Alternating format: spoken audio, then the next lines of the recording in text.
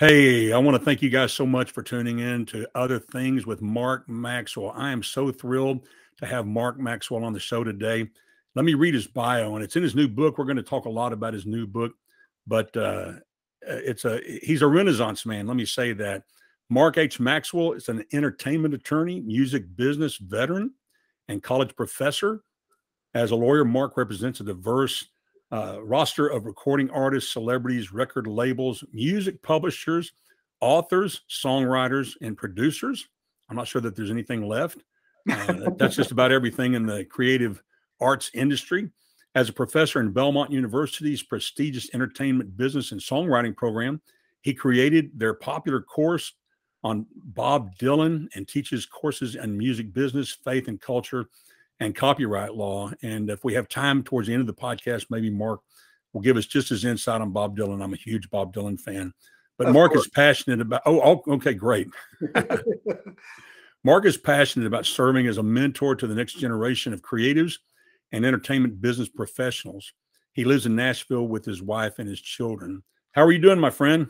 Very good, Kenny. Thank you for having me. It's a real honor. It's a thrill. I want to ask right up front, your book is entitled Network Kills, Success Through Serving. And when this actually is viewed, we're going to have a picture of your book there on the video so people will see what I'm talking about. But I did want to ask you right up front. I read there in the book, evidently your son did the artwork for the cover. Is that correct? It is. He did. Awesome. Is he into that, or is he just that gifted? He's gifted. He's primarily a photographer. He tours with different artists. He's been out on the road with Lecrae and David Crowder and different people doing photography, but he does a little bit of design as well. So he took care of all that for me. That's awesome. It was really, really well done, and I was thrilled to see. So he's the second, is that right? Yes. Okay. That's big shoes to fill. Oh, well, thanks. Hey, let's just get right into it. Mark has a book. It's been out a few years, but it's still very relevant, and people are talking about it. And once you hear a little bit more about the book, I think you're going to want to check it out or to buy it. It's really everywhere. I actually got it through the public library and checked it out. It's on Amazon. Everywhere you can find a book, you're going to find Mark's book. And I'm thrilled about it. But let me ask you, just getting right into it, Mark. In your book, you write, you are there, and this is talking about the creative artist, the person who's on stage. You are there to love and serve your audience. Your voice, musicianship, melody, and lyrics make up a beautiful, supernatural creative gift, and you are vulnerably serving your audience by offering joy, hope, perspective, empathy, and love, a gift to transform their hearts and lives that night and beyond. It's always about the audience and not about you as the artist. That's a profound statement. Once the audience understands the power of that gift and makes that his or her primary focus instead of finding his or her identity and the applause, then the spotlight becomes a place of love with the risk of failure, or without, I guess, the risk of failure. Maybe I wrote that down wrong. But I want to ask you, that's really a mission statement for the creative arts, is the way I see it. Who do you see today that models this attitude and perspective in the entertainment world and the music world? I say that is because I spent a lot of time, both as an attorney and as a professor, counseling creatives and helping them think through things. And so a lot of times they're dealing with, what is it like to be in front of an audience? They're dealing with stage fright. They're dealing with things that would cause them to think inwardly about, am I doing everything perfectly? Do I look right? Did I sing perfectly? And what I've always tried to teach them is to say, there's a different approach to that. And you've got to really see the stage as a platform of serving, as opposed to a platform of gaining your identity and focus from, and just where the applause becomes your meter of success. And really your meter of success should be about giving and serving others with the gifts that you have. And so somebody who, I honestly, it's interesting because I was talking about this very issue with someone recently, and I think a real great example of this, and one of the reasons he's still successful probably 30 years into his career, is Toby Mac. He's a guy who still, DC Talk was popular in the early 90s. He's still out there touring in 2022, still has really big audiences. Now the people that grew up with him when they were kids are now bringing their kids and maybe sometimes their grandkids to see TobyMac. But part of the reason I think people still want to go and see him and pay money and spend time with him for 2 or 3 hours a night at a show is because he loves his audience so well. His audience is really important to them, the way he communicates to them, how he cares for them. And I think people come away from those shows feeling like this guy's real, he's sincere, he has something important to say, he has value for me, and he really cares about me, and he treats his audience with respect. And I think you'll find that with a lot of these artists, you know, whether they're Christian, a mainstream rock act or whatever, but a lot of these artists that are still out there doing it 30 or 40 years later, most times you'll find there's something really special between them and their audience and the way they've learned to really give of themselves and to make people feel really special at a concert, or just anytime they would interact with them. You know, Amy Grant's the other big one. I think Amy is one of those people, I've heard so many stories over the years where she will have met someone at a concert in some random city, and she'll be back there years later, and that person will be talking to her at the t-shirt table, and Amy will remember their name. She'll remember their story. And so she has a way about really going deep with people and recalling them and understanding what they're about. And so to see all the years that she has just continued to sow into her audience, I think that's a big part of it. Well, you know, that's encouraging because so many people, or at least people that I talk to, they seem to have at times a negative opinion about performers or artists and questioning their sincerity, and some even losing hope that anyone in the industry is sincere. And to hear that there are people that really do care and who really are modeling what you really have defined, I think, is a well thought out you know, mission statement or a plan for the artist if they're going to really be successful. And I would agree with you on all of that. I think it's outstanding. I saw TobyMac years ago in concert and blew the doors off. And then his singer Leon Patillo's son, Gabe Patillo. Gabe. I met Gabe at the halftime, and you know, he's built like a rock. And I said, dude, you know, how do you move like you do? It's just, you know, you're massive, like a weightlifter, and yet bouncing around like a rubber ball, flipping and flopping and singing. So, but cool people, and it did really come through. In chapter 2 on What's Your Step, in regards to the counsel this counsel that you give people, that you teach, artists that you represent, even people in the business world. I want you to share with me some situations or settings where you were or are able to approach this aspect of life focus with artists across the belief spectrum, because of course not everybody in the industry is professing Christian. That may be of another religious background, but what's your experience as far as being able to communicate this openly in the settings that you find yourself as a professional? I'll give a couple of examples, and I'll give you, in the classroom, there's sort of one approach, and then as an attorney, there's a different approach. In the classroom, as a college professor, I'm fortunate to be at a school that does have a kind of a Christian root and value, and so it gives me the opportunity to be pretty open about my faith. But Belmont's a school that probably attracts, I'd say it probably attracts 60% of the student population, I would say, are probably not Christians. Maybe 30 or 40 are, but it gives me the opportunity to be very open about my faith in the classroom. And one of the ways I do it, even in a class, like a class on Bob Dylan's songwriting, is I think my stories about my life naturally come through. And since God is the sort of the top priority and focus of my life, those stories naturally flow through. But one of the things I've done since my first day as a professor at Belmont 12 years ago is I pray at the top of every class. The first night I walked onto campus, I was getting ready to teach a 3-hour class, and I didn't know what I was going to do. And I think the first night I was mostly praying out of my own nervousness. But as I walked in, God just gave me a vision for, here's a way, I'm here to serve this next generation, serve these students. So I'm going to start from the very first word out of my mouth to let them know that I'm there to care for them and serve them. And what's the best way and the highest way I can do that? And so I start every class that I teach, no matter what topic I teach on, I start by praying for my students there in the room. And it just sort of sets the tone and says, hey, this is not about me. This is about you guys. I want to see you blessed this week. I want to see God meet your needs in your life.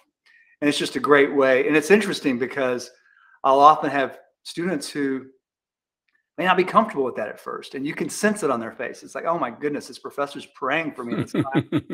I'm not sure how I feel about that.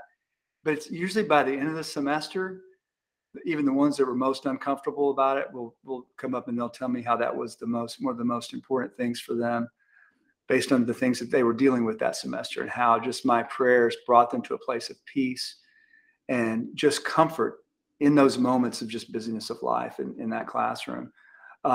It's funny because I'll have some students. I had one student last year who he says, because I always invite my students to have coffee outside of class, because I really want to spend time to get to know them that way. And he said, I really want to connect with you to have coffee. But he goes, you know, I'm an atheist. I don't believe. You got to promise me that you're not going to try to convert me. So I said, well, number one, I don't ever try to convert anybody. That's the job of the Holy Spirit. And but I just know that I'm going to tell you my story, but that's his job and his purpose. But it was interesting. By the end of our coffee together, I was looking for ways. Okay, here's a young man who doesn't want me to share my faith with him. But how can I talk about the Lord in a way that would open his heart? So we just started talking about some of his passions in life. And it was really interesting because one of his passions is to serve in a local food pantry. And he does it regularly. And it brings him a lot of purpose and meaning. And I said to him, I said, well, wait a second. I said, that's not natural. I said, that desire within you, that's because you were created in the image of God, and the purpose that you're finding in serving people through that thing. He looks at me for a long time. He goes, you know what? I got to agree. I think you have a good point there. So it was a great way to just help him, even someone who didn't believe in the existence of God, to all of a sudden go, wait a second, maybe there is something more. Maybe I am indeed created in his image. In terms of my legal clients, I do have, I'd say a large majority are Christians, just because I think I started in the Christian music industry. I typically get referrals, even if they're not making Christian films or Christian music. If they're doing other forms of music, more times than not, they are believers.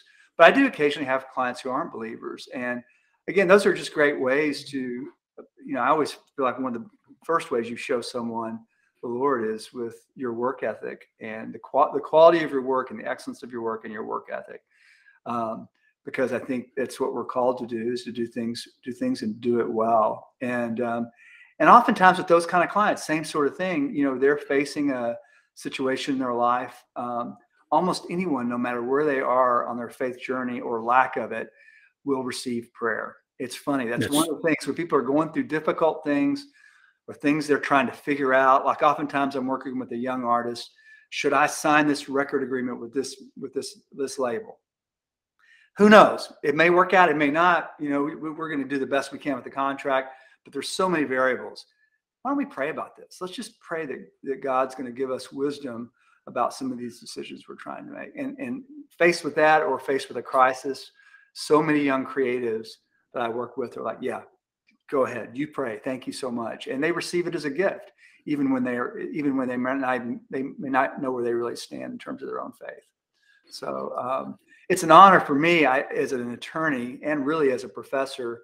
I feel like my major gifting that comes through with both of those parts of my career is being a counselor. I feel like I can teach, I can draft contracts, but to be able to come alongside someone and say, let me help give you some advice on where you're going here, or these decisions you're getting ready to make.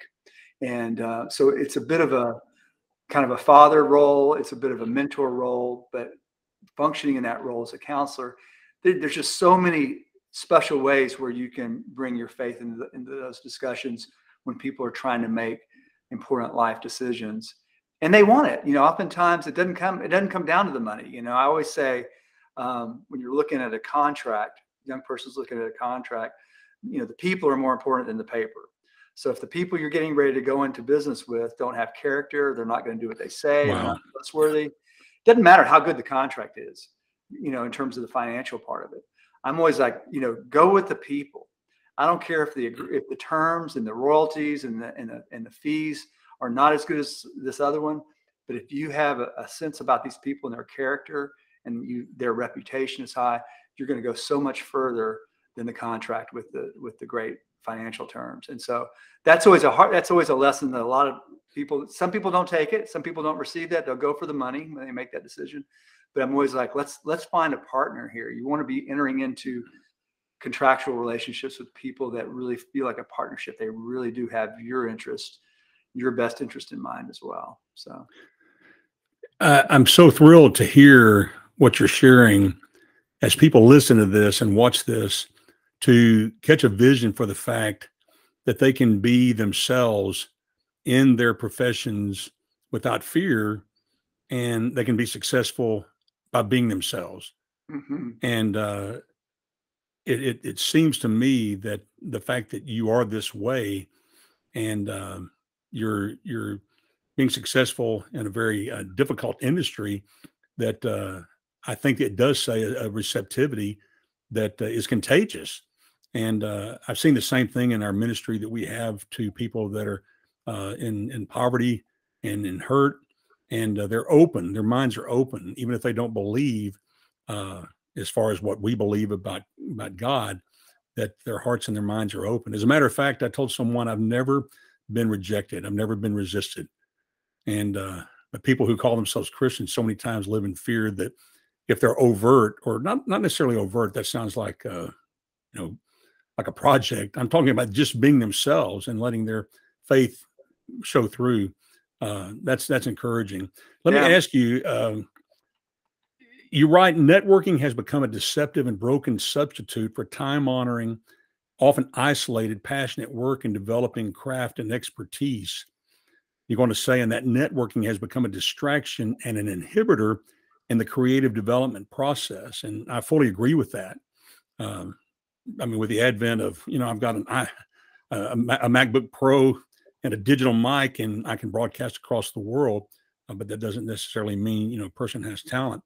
And you go on to say, becoming a creative who can generate works with lasting cultural impact requires a combination of working for extended periods of time with full concentration on the single task, free from distraction or interruption, followed by intermittent rounds of feedback, which I think is imperative, with creative abilities improving by the mental strain that accompanies that deep work.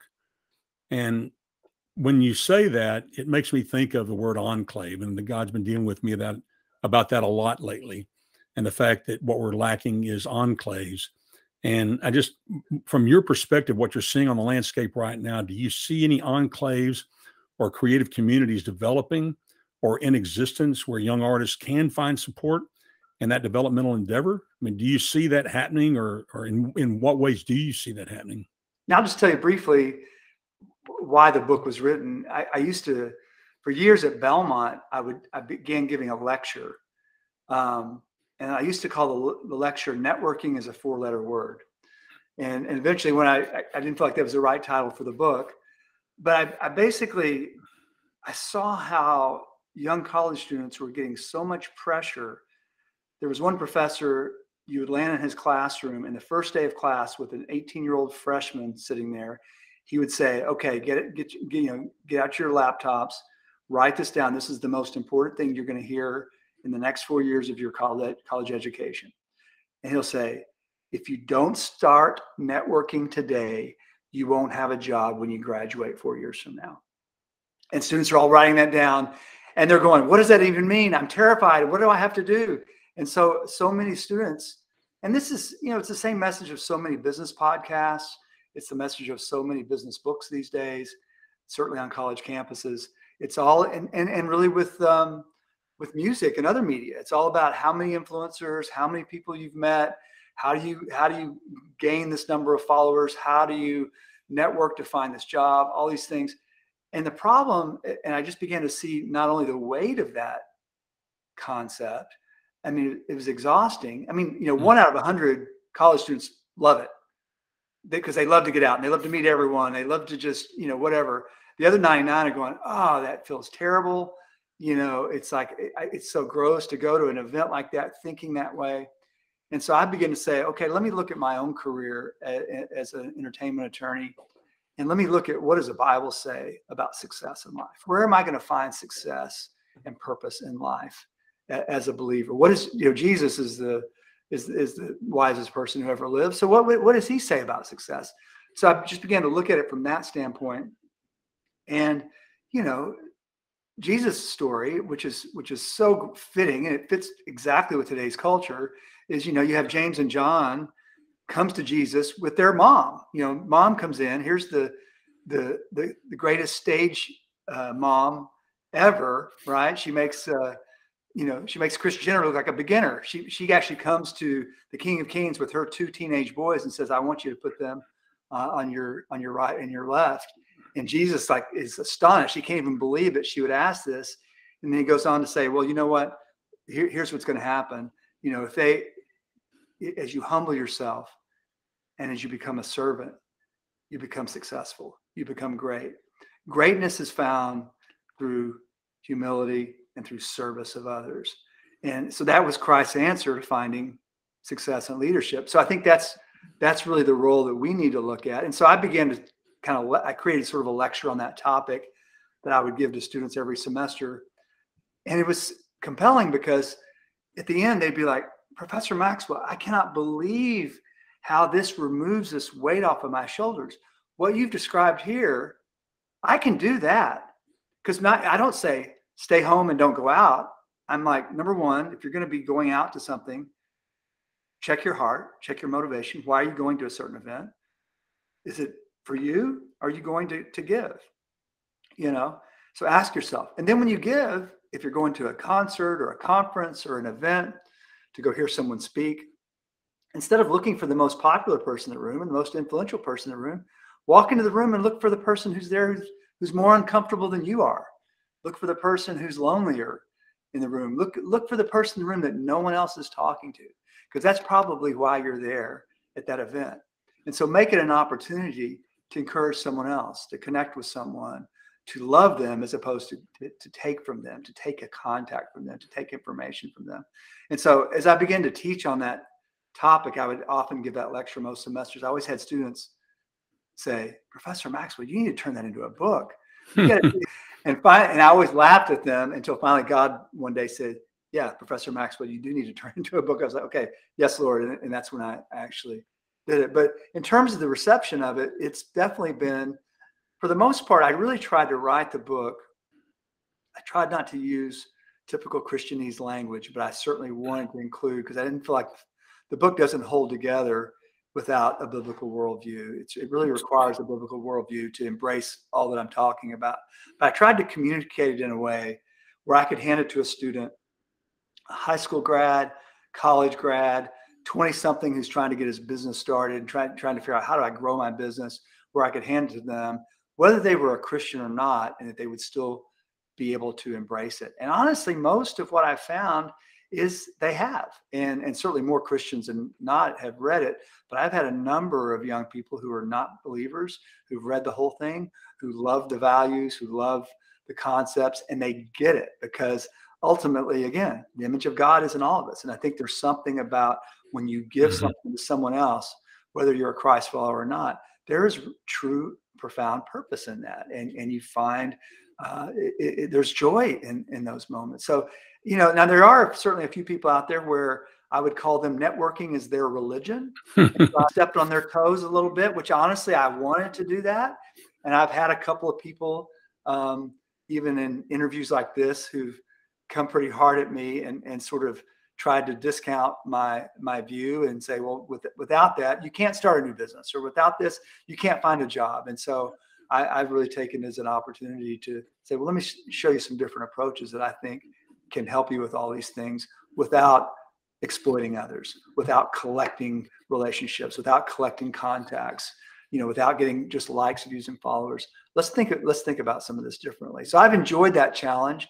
I've had a few people who've, you know, kind of written nasty things about me, but that's okay. I guess that it's a sign you're doing something right. If everybody likes what you're doing, you're probably not doing it right. So, but it's been an awesome thing. And it's funny because I have a number of different book ideas, and this was not the one I ever would have thought I would write first, but it was something, again, God gave me as an assignment. And certainly you see my love for music history kind of woven through a lot of the examples in it. Because honestly, I would have thought when my first book would have been, a book on a bio on one of my favorite artists or something like that. So I tried to include as much of those kinds of things into it as well, with the hopes that that would be interesting to a lot of young people as well. Well, and you say that my youngest son, Joseph, he has a habit of buying autobiographies for me of musicians because, I grew up in music. I played clarinet in junior high, contrabass clarinet in high school. I was first chair All-State in Texas, which is a big deal. I mean, I could have gone to any symphony, but now you know why both of my sons started out as pianists, then drummers, then guitarists, because with contrabass, you can go to symphony, or clarinet, you can be down on Beale Street. But but really, the things that you say, I see modeled in these people. Bruce Springsteen, I loved his autobiography, and to hear the years that he toured the Jersey Shore, and when his picture ended up on Time and Newsweek, and he said the Fed said, "Wait, who is this?" He never paid. I don't know, you probably read the book. Yeah, never paid any. Never paid any taxes. Sure. Never signed a contract. Nothing. And they came to him. You remember for all of the back taxes for him and for all of his band, and he paid it because he said, nobody in the band had any money to pay the 7 years of back taxes. But I see in that selflessness, and of course, back when I was on staff at a church, I went to one of our median adult age department socials, and Bruce Springsteen was the artist at the Super Bowl. And what shocked me, because I'm 62 now, I was probably in my 50s then, they were all in their 60s, and it's like and I mean, they wanted to they wanted to hear the boss, and I'm like, these people know Bruce Springsteen. But I think it's because the very things you're talking about that he does emulate, and he gives it his all, and it's about the people, and the attitude of having the proper attitude towards why we do things. But that's so encouraging. A couple of key questions. How do you see the element? And this is a side note, but you talk about Belmont. I know Belmont, is not cheap. Dallas Baptist University, where I graduated from, both my kids graduated with music business degrees. It was not cheap. But, in your work with college students, what is your view towards the looming student loan debt and its impact on creativity, the arts in general, and the capability for young aspiring artists across the genres, whether it be in writing or music or what have you, performing arts or the arts in general, to have a hope of a future, to aspire realistically to have a future of hope. What are you feeling, especially you're entrenched there at the university and been there several years? Do you have any feedback on that or thoughts, that you can share with us? Yeah, I always say, part of it, I think, if you're a believer and a Christ follower, I think it's a big decision for maybe your parents, if they're helping to support you to do that. And part of it is saying, is this really God's assignment for me? Because it is a huge investment, and for some people it's too big of an investment. Neither one of my kids went to college. My daughter went to a ministry school, and my son was about to start sort of a junior college program the month he graduated from high school. And then he had an opportunity to go on the road with Lecrae to be a photographer. And we felt like being on the road with an artist like that was better school for him if he was going to build a photography business. I, wasn't really convinced that most photographers need a college education. Same thing with my daughter. She's done mostly missions work, and she's a songwriter and things like that. So college was not something that she really felt compelled to do. But for me, I paid off my last student loan at Baylor the month I started law school at age 33. And then, I paid off law school probably, maybe when I turned 50, I think. So most of my life I've been paying off college debts. And for me, it was what God called me to. And my family couldn't afford to pay for college. So I incurred a lot of debt. And certainly those are difficult amounts to take care of. But but they were good investments. So I think it really depends on the family. I think definitely a lot of people, the college education certainly does not guarantee a job like it did at one time. And especially in the area that I work in, with students interested in music and entertainment, there is no guarantee in that world. And the best students don't even get the best jobs. Sometimes it's the person with the best personality in the entertainment field. And so sometimes it's the kid without a college degree. So, it's got to be something that your family can commit to, you can commit to, and count the cost. And, but it's definitely not for everyone. I know there's a lot of people that are becoming anti-college, especially in the last couple of years with the pandemic. And certainly a lot of students don't feel like they got much value during the pandemic with Zoom classes and no online meetings. And I even had a graduating class, 2 years ago, never even had a graduation ceremony. And that was hard for them. So, but I think there is value. And like I said, for Belmont, the greatest value I think is beyond the classroom. And it really comes through that collaborative community of creatives that you get immersed into, not only your age, but even other creatives who are out there professionally working. And Nashville's great for that. It's very different than Los Angeles or New York because it's a smaller city and that creative community is built in tightly. So so I think it all comes down to what's the assignment from the Lord. And I think that's really where you've got to focus.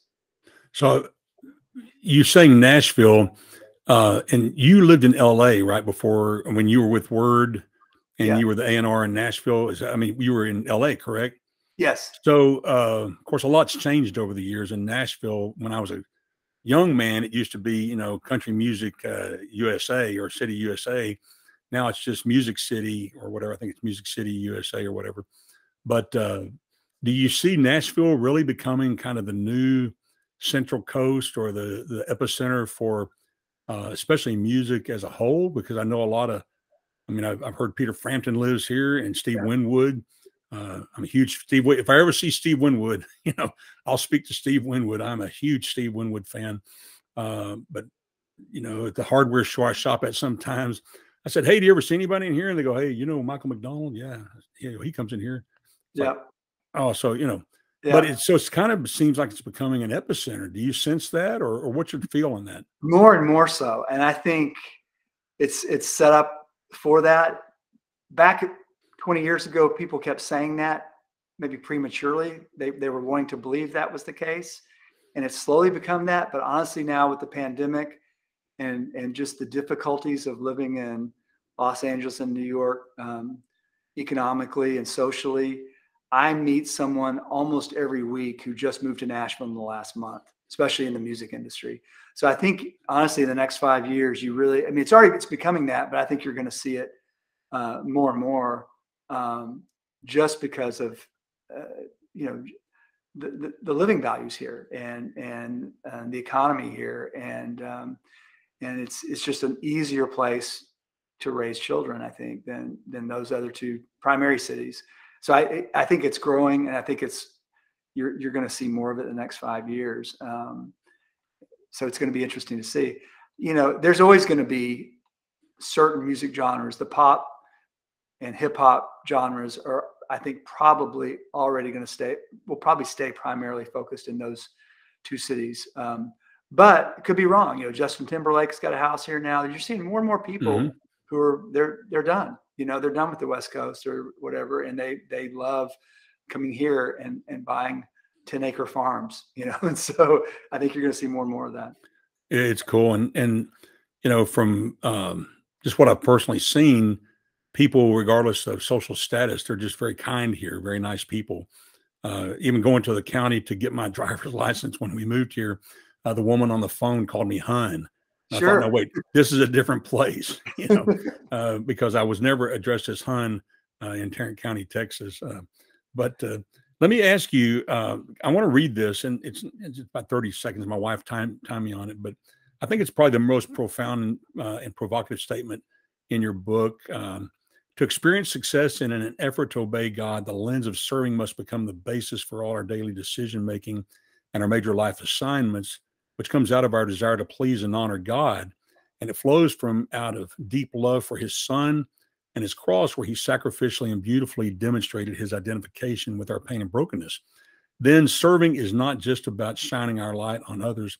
It's about the beauty of his light burning deep inside us that attracts us to others and is attractive to others. Now we can begin to change the world one person at a time. You just need to care. And I want to commend you, Mark. That is a powerful statement. It is provocative, I think, to some. But I think even what comes through in our conversation here today is your transparency, your legitimacy, and that you just are who you are. You're not on a campaign to prove a point or to be something, but that you're willing to make your personal beliefs known and how it governs your life. And also as an encouragement, of course, through this entire book, to encourage others to think about, moving in that direction themselves. But it's been 4 years since the book was first established. And just share with me, with this known about you publicly, I think you've already answered that, the fact that you're not hiding. And so I kind of maybe am redundant with that question, but I did want to read that statement because I think it's profound.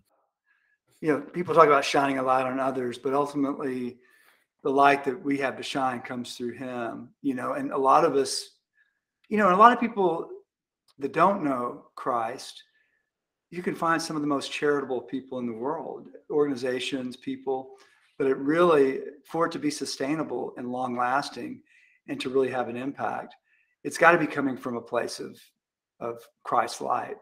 Otherwise you burn out. It becomes exhausted. Things get broken in that process, and honestly, I think the greatest thing that you can give someone is the gospel and the truth of Christ. And I think that no matter how much we serve and give, that's all great. But I think we also have to give the recognition of Christ being the way, the truth, and the life for all of us. But that one person at a time thing is interesting, because I think a lot of people, maybe even some of your audience listening to this right now, they may feel, gosh, I never had enough money to go to college. I don't have a network of people to work from. I don't have resources. I have limited resources. Yet I feel like God's placed in me this big dream. He's given me this assignment, something I'm going to change the world with, but I don't even know how to get there from this point without all those other things. And my wife has always had the greatest reminder for me in this, because I'll come home from Belmont some weeks, and it's a big sacrifice to be there with students, in the evenings on top of my law practice during the days. And sometimes I come home and I'm just like, gosh, I just feel like I'm pouring all this out. And am I having any impact? And my wife always looks at me and she's like, Mark, it's one student at a time. Oof. It's one person at a time, because we always have these things. We all want to be a world changer and do these big things in our life. But it really comes down to one person at a time. And you know what? You change one person today, maybe tomorrow you'll change two. Maybe the next day you'll change three. But part of it is beginning to say, okay, God, you've given me this gift. You've given me this passion. You've given me this assignment. I'm not going to wait till I have 100,000 Instagram followers. I'm not going to wait till I have 1 million followers on YouTube. I'm not going to wait until I get the big book publishing contract or the big record deal.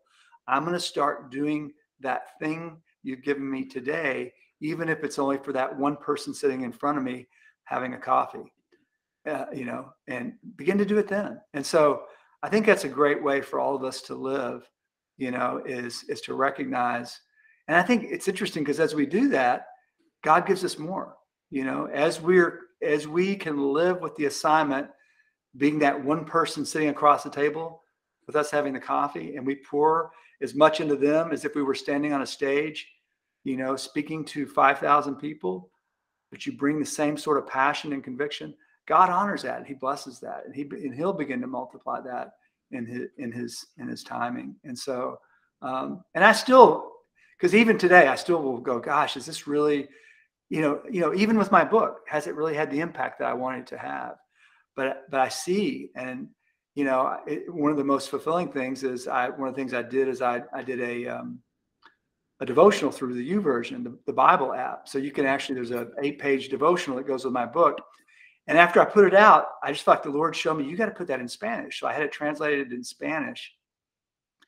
And I get emails almost monthly from people all over the world, from Spanish-speaking countries, telling me how much my little devotional from my book meant to them. And oftentimes they'll write me in Spanish. So then I got to use the Google Translator to read it.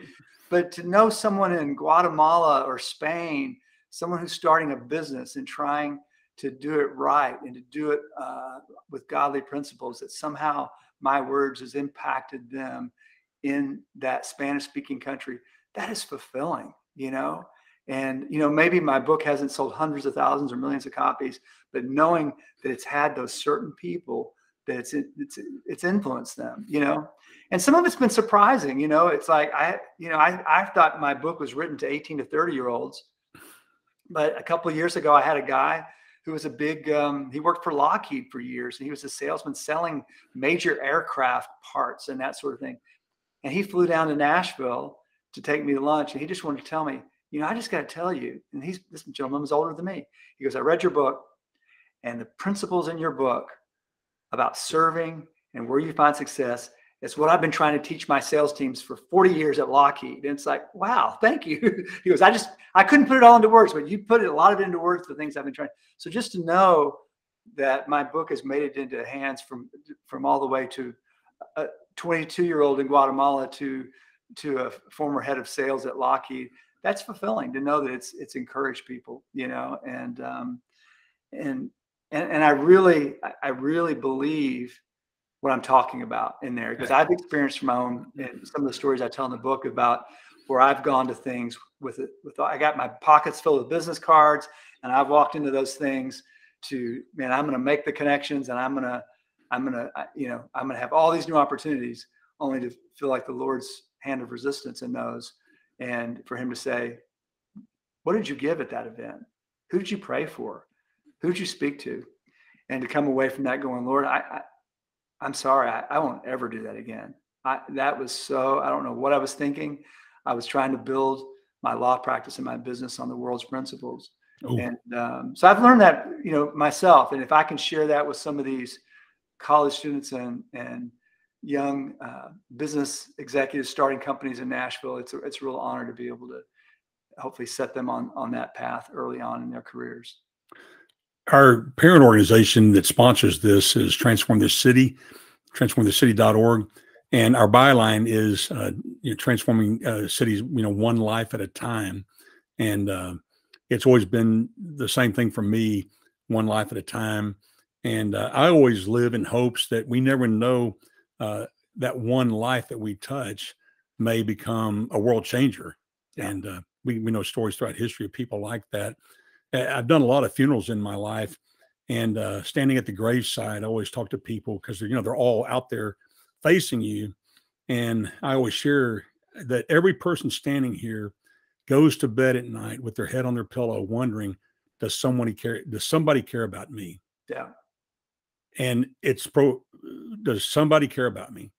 And everyone's facing me, it's daylight and people crying, and they're shaking their heads. Yes. Yeah. And really what you're talking about and what you share in your book is caring for people, each individual, and investing in them as you have opportunity and being intentional about it. And it is transformative. And I can testify to that.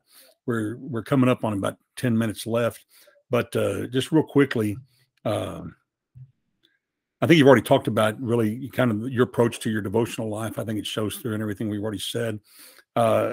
We've got just a couple more minutes. Okay. If I can, I want to ask you, because if I understand in your book, and folks, this is in the book, Networking Kills, that you actually met and were in the same recording studio with Johnny Cash. Is that correct? It is. It is. You got to tell me a little bit, brother. Okay. I mean, yeah, I'm a huge Johnny Cash fan. Oh yeah. This is my favorite music business story that I try to remember to tell every class I teach at Belmont, because I've got some great stories, but this is sort of the best one, I think, in terms of just a great memory. So I was living in Los Angeles. I was working with a Christian punk band out of Austin called One Bad Pig back in the late 80s, early 90s. And back in the early 90s, there was a trend in music back then Now you go to see a concert, a lot of people will close a concert with a cover song, right? It's sort of a trend. But back then, people would put one cover song on their records. It was just kind of the trend. So we were trying to figure out, okay, is there a good cover song? We could, they have all their songs. And I said to them, hey, why don't you guys do a punk version of Johnny Cash's Man in Black? And they listened to it. They're like, yes, we are. They were so excited. They weren't even familiar with it. They're like, we're doing it. We're going to do a punk. And I said, well, better yet, why don't we see if we can get Johnny to sing on it? They're like, oh, yeah, right. Like that would ever happen. Come on. There's no way. And I said, I take that as a challenge. And so I began, back then it was pre-email. So I began sending letters to Johnny Cash's management company here in Nashville. And I sent them CDs of One Bad Pig, letters. I sent them 4 or 5 different letters over a 3-month period, different things. And finally got a phone call. And manager says, Johnny really likes this group. And he would really like to see if he can make this work. I'm like, are you kidding? And I'm like, I'm thinking, first off, I don't have a big record budget. He goes, no, don't worry about that. That's not even an issue. And so we come out here to record the record in Nashville with a producer. And I talked to the manager. We're like, we're here recording. You think this is possible that Johnny might come down and sing on this version of his song with this punk band? And he says, well, Mark, I'm really sad to tell you, but Johnny's mom she's dying, and she's in the very last days of her life. And he's sort of spending day and night at her. If you've seen the movie Walk the Line, you'll remember his mom in that movie. He's spending day and night with his mom. I don't know if it's going to work out. He said, listen, this Friday night, his son, John Carter Jr., they're throwing a big party for his 21st birthday. Why don't you and One Bad Pig, the punk band, come on down to the party, and we'll get you in.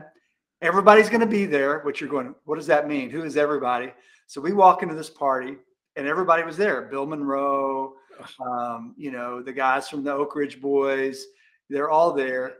And not only is it a fun party, but they're all getting up on stage and they're playing songs. It's like this one is playing with that one, and right there in the middle of the crowd is Johnny and June. And so June was feeling a little bit under the weather that night. So about halfway through the party, Johnny walks her out to take her back home early.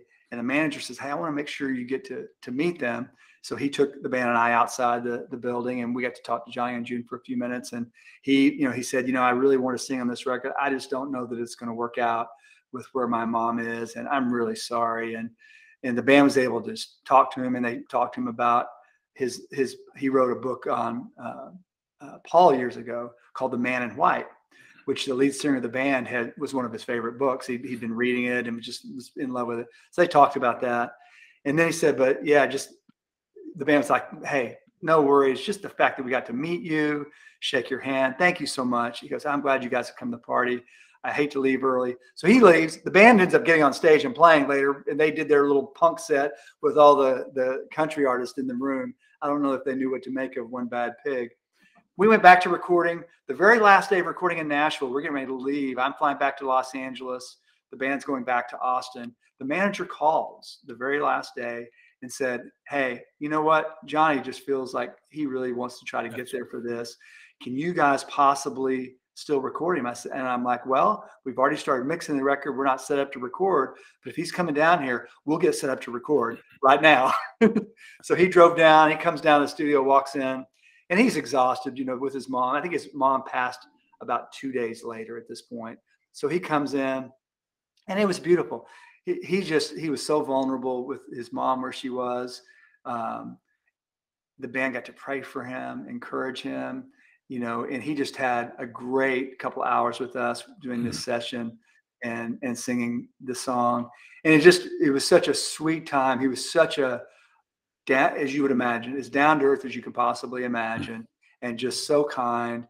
And that he would come and serve this little no-name band from Austin and put his name on their record was just, he believed in what they were doing. He knew they were Christians. He knew what they were up to, what their mission was, and he believed it.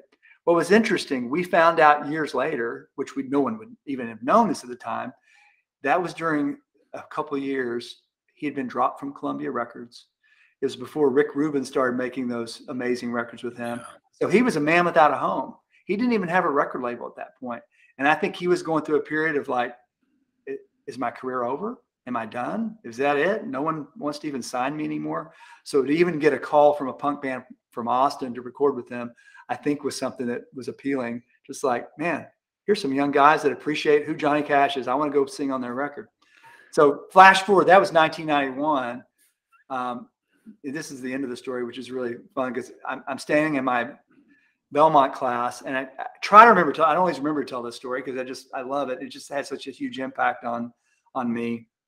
I was telling this story to a class, a freshman class at Belmont, and I noticed one of my students has his phone out, and he's I didn't know what he was doing, but he was kind of holding it towards me. Well, then we walked, the class is over, and they're all going, "Oh, Professor Maxwell, what a great story. We love Johnny Cash, and thank you for telling us that. Can't believe you got to meet him." And I showed him my pictures with Johnny Cash and everything. And as we're walking out, one of the students, he says, you know, and this is the guy who was holding the phone, "You know who he is, right?" I'm like, "No, his name is Joseph Cash." He said, "That's Johnny's grandson." And I'm like, "You are." So the whole semester, I had no idea that Joseph was sitting there in my class, and there I was telling this story about his grandfather.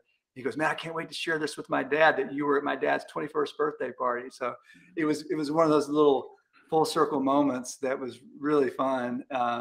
Had no idea, and you know, he didn't advertise that he was Johnny's grandson, but it was really sweet to get to know him, have him in class too. So I tell you, he was a big man, wasn't he? He's like 6'4", probably. Do you think? yeah, yes.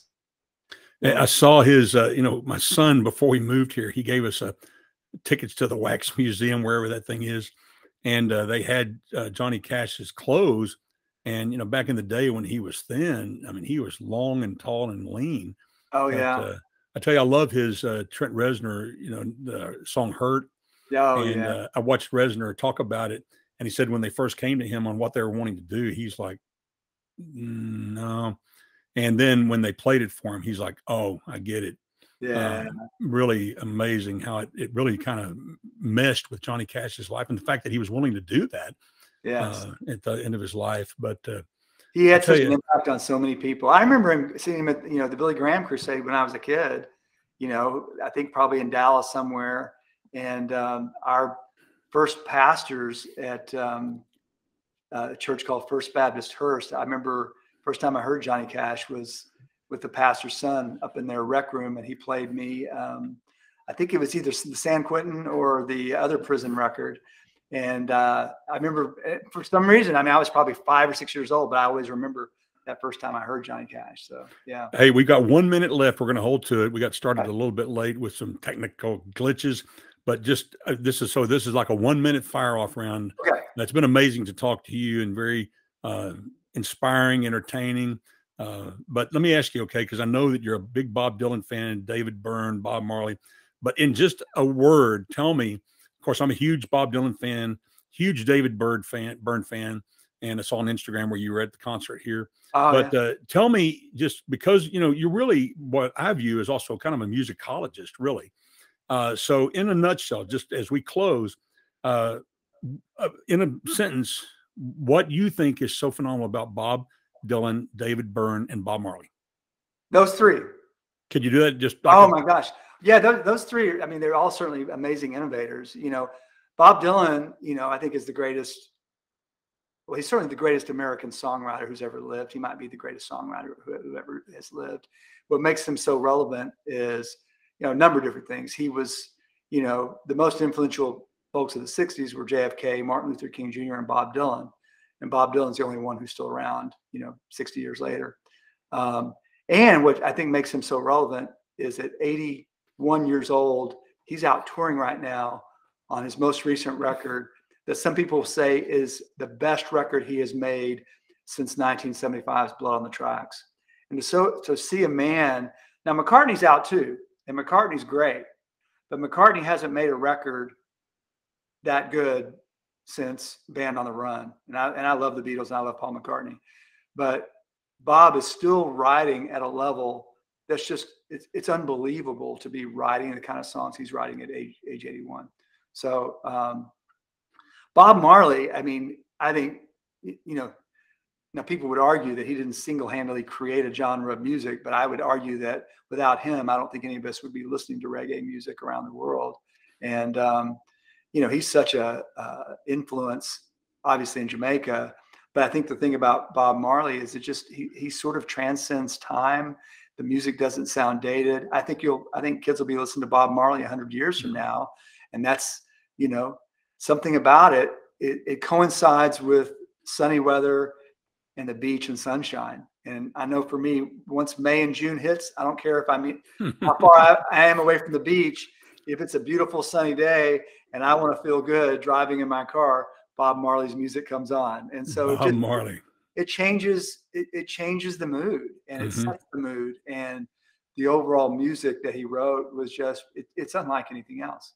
And David Byrne was such an innovator. I think, I think you got to give the rest of the band credit. I think a lot of times people overlook the rest of the Talking Heads, and people overlook Brian Eno, who produced all those records. Yeah. Without all those, I don't know that we would be talking about David Byrne. But certainly David Byrne, to still take what he does and bring it back out on Broadway in the last couple of years.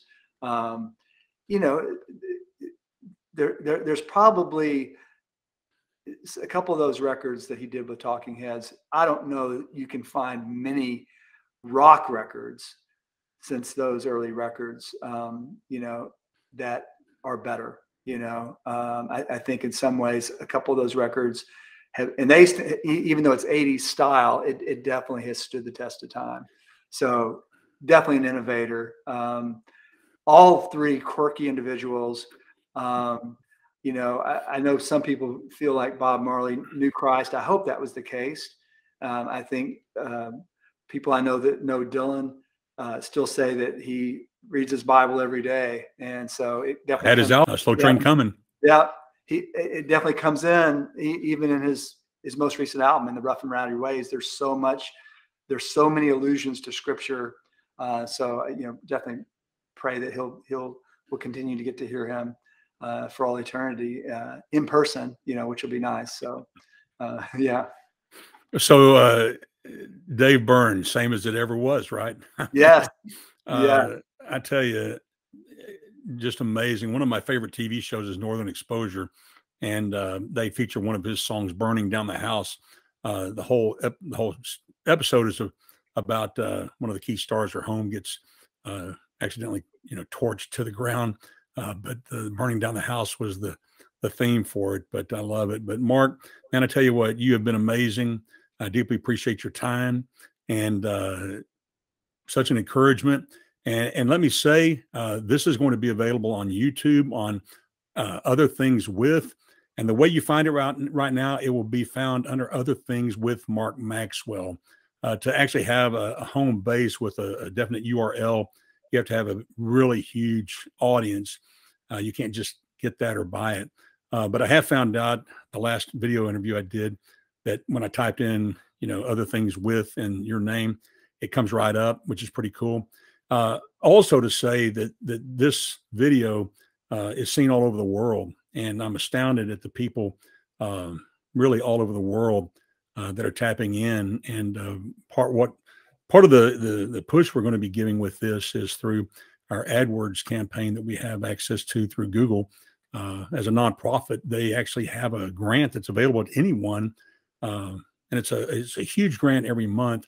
But my goal is for people to hear your story, and who are in places of despair, or they're coming to a place of hopelessness that life can ever be any different or better. And you've definitely, through your book, Networking Kills, and then also in your speaking today, definitely communicate that regardless of what you've been through, what's going on right now, there is always hope. Yes. And the hope is in God ultimately.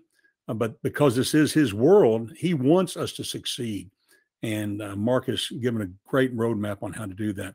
But anyway, thank you so much, Mark. And hopefully down the road, maybe we can, if you're up to it and can put aside the time, maybe we can just talk about musicians and your feedback, because I deeply cherish it. That'd be great, Kenny. Thank you for having me. It's been an honor to be with you. I really appreciate it.